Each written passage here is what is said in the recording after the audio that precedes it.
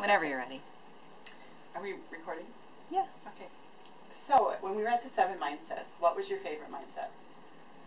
I think they were all good, and I'm not even just saying that.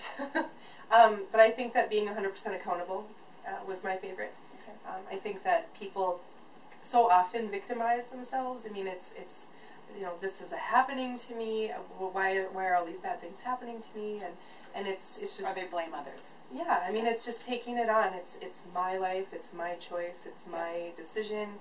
And just being accountable to what you do and what you want and how you grow.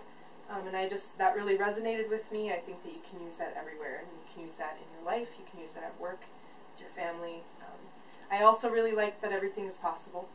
You know, I mean, I think that people assume that, you know, the people with the silver spoons in their mouths are the ones that are going to be successful. And this. Well, yeah, look at Mark Lindquist when he was talking about, you know, how everything is possible and look at all the places he's been. So.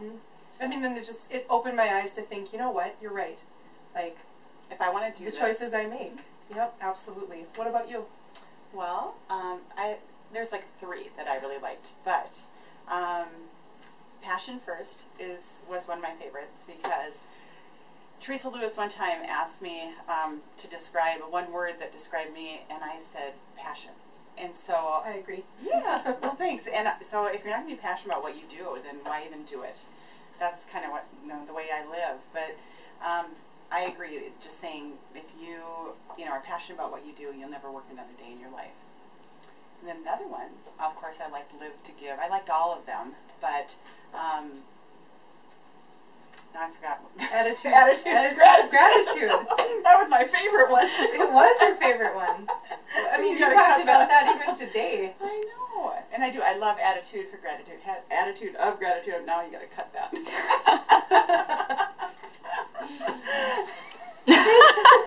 But they jammed so much in 4 hours.